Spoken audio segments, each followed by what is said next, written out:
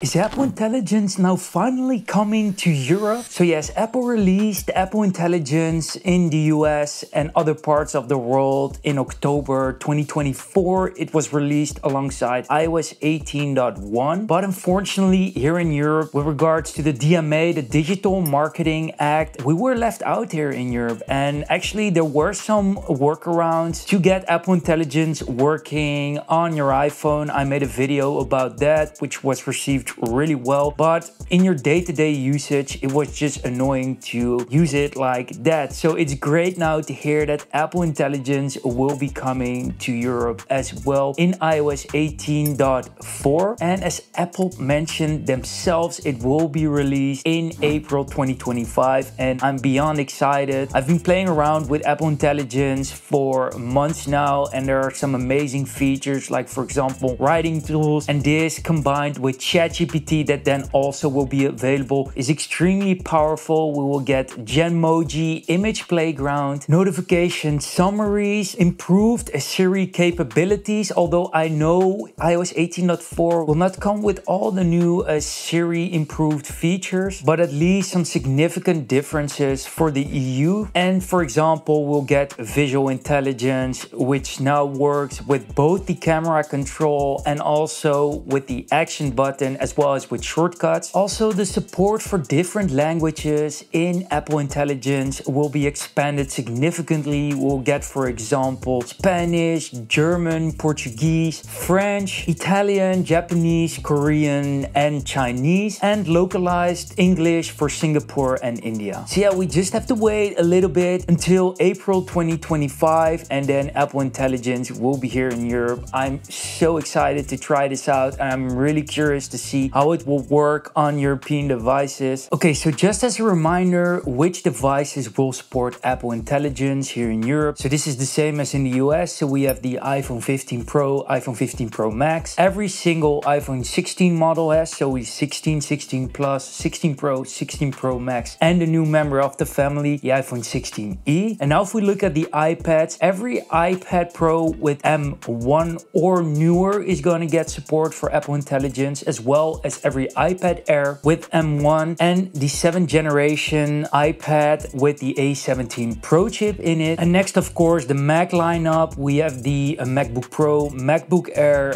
iMac, and Mac Mini with M1. They will all get support for Apple Intelligence. The Mac Studio needs to have the M1 Max chip, and the Mac Pro needs to have the M2 Ultra in order to support Apple Intelligence. Also, I think it's important to note in general that Apple Intelligence is not fully there yet. It's a gradual process. It will take time to have the full Apple Intelligence experience. So I'm talking here now in general. This applies to both the US and other parts of the world, as well as the EU. There are still some amazing new features that we won't have in iOS 18.4 in April. Likely iOS 18.5 or iOS 18.6, if we will get that, will feature almost everything that got announced at WWDC in 2024. Think, for example, here about like a Siri screen awareness, like the whole Siri experience or the Apple Intelligence experience overall through every single component of your iPhone or the ecosystem. This is a massive task for Apple to do this well, and it will take some time to get this done properly. And just as a last reminder, it will be introduced in iOS 18.4, iPadOS 18.4, and macOS Sequoia 15.4. Alright guys, I hope this was helpful.